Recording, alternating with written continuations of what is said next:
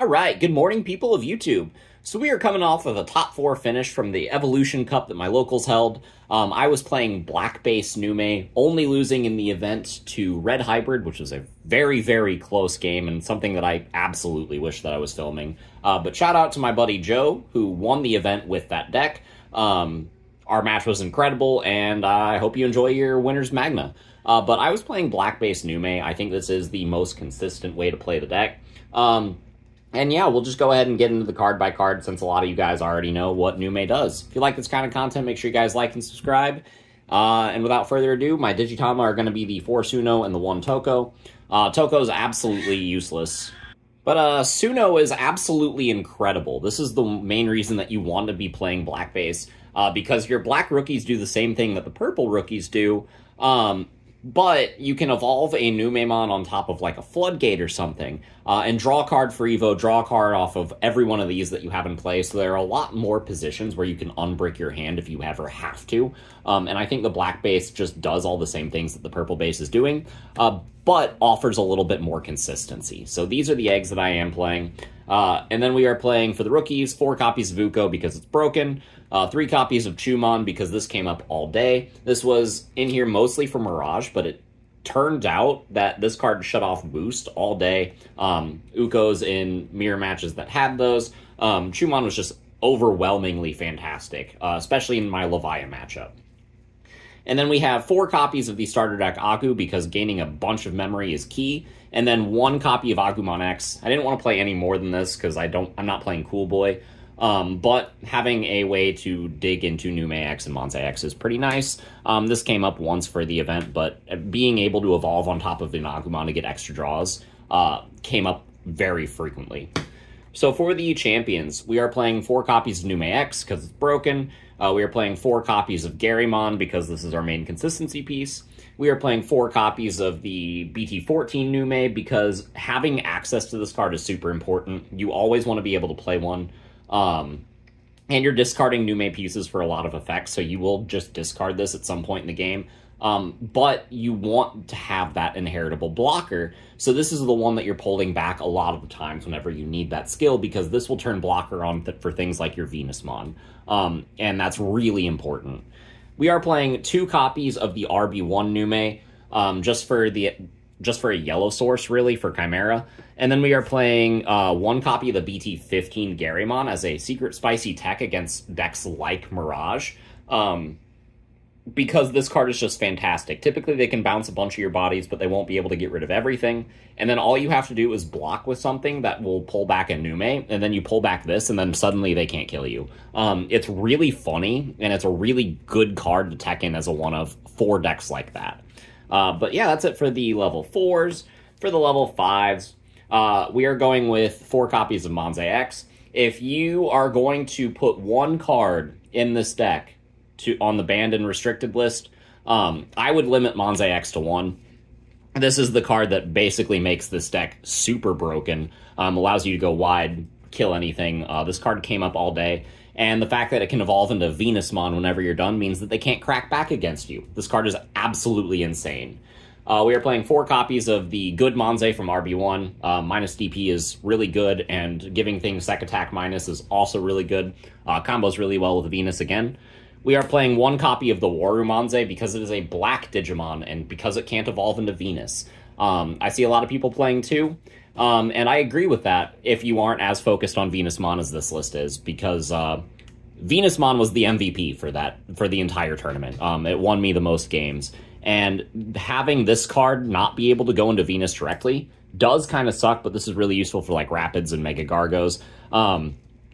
But if you have this, then, you know, the Venus play is still live, which is really fantastic. And the security attack boost from all your inheritable Monzes is really good. So I really like this bear lineup. And then we are playing 1 more level 5. We are playing Chimeramon. I saw this card way more than I should have for the event. I think I won like 5 or 6 games off of just the back of this card alone. I just kept drawing it. I just kept using it, and this card is always good. Yeah, you don't need to, because just do what I do and just draw it. But for the level 6s, we got 3 copies of Platinum. I think 3 is kind of standard.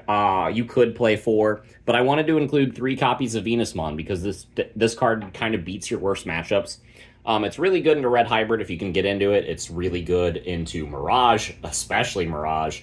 I was able to beat my Leomon matchup, which should be an auto loss because they bottom deck all of your Numemons, because I was able to evolve into this card like 3 turns in a row. Venusmon will win you games that you shouldn't win, and I think playing any less than 2 is a mistake, especially in a deck like this. 3 was just absolutely mandatory for me for the day. And then the last Digimon in the deck, we have one of Ruin Mode and one of Death X. Ruin Mode was very good all day. Death X never came up, which, you know, in my testing, Death X has come up a lot, but just specifically for that tournament, I didn't use it. But yeah, that's it for the Digimon. Going into the last couple cards in the deck, we got the 2 copies of Satsuki. Even though we are playing 4 copies of the Numemon that plays this card, we are only playing 2 of this.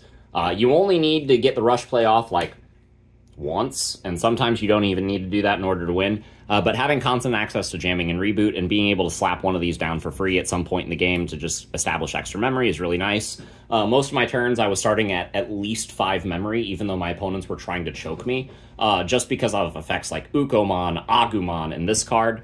This deck just gains so much memory that it's not even funny.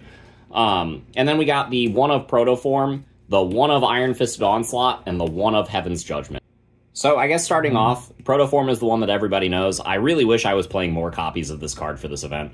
It was one of those cards that every time I saw it, it was really, really good. And there were a couple times that I had Monze X, but no Monze, and I really wanted this card to be able to resolve full effect. But as for the Iron Fisted Onslaught and Heaven's Judgment, I don't feel like these cards are as needed, but there are a lot of Mirage players in my locals. I dodged them all for this event, but you really need ways to be able to clear a Mirage Galgamon if they go into it early. And chances are, since they're bouncing something, you aren't going to have enough bodies to get the full reduction off of Monze X, which is where these cards kind of came in. This card was actually really good in a majority of my matchups today, and I think I resolved Heavens twice.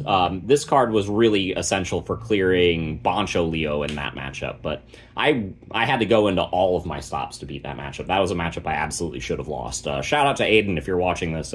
You pilot that deck really well. But yeah, these cards are nice. They are the most cuttable, but I do like having removal options to have a chance to come back into the game, because sometimes in order to break a board in this deck, you need a full board in order to be able to do that with a Monze X. And sometimes you just can't do that. So these cards are very nice for situations like that. But yeah, that's it for the list. My only loss was against the winner of the event, who was playing Red Hybrid. I beat Leomon, I beat Levia X, and I beat Imperial. The Imperial player was also doing very well. Shout out to you, Brett. You are a fantastic pilot of the deck, even without the new support. You still make that deck terrifying, and I'm excited to see what you do in the next set. But he kept going into Pyildra and like bottom decking all of my Nume pieces, and I was like, you know what? I'm just going to hit you with Venus like 3 turns in a row and then a Ruin Mode, and made him unable to play. And that was like literally the only way I could seal that game. Levia, it was one of those things that he kept dropping a bunch of boosts, and I go, Chumon, deal with this. And he had to like make inoptimal plays to get into his line, because I was blocking his memory gain. And it was really nice, especially when I got the second Chumon out against him. And yeah, it was one of those things that, because of I won off the back of Floodgates in that game. And then Venus won me the Leo matchup, like, basically single-handedly. Except for the one time that I had to, like, Heaven's Judgment to kill the Bancho, which, again, removal is great for matchups like that. But yeah, that's the list. It's one of those things that this deck just goes really, really fast, and a lot of things can't contest it. Your worst matchup, in my opinion, is Mirage. And I'm thankful that I dodged it, because I get this cool Magnamon now.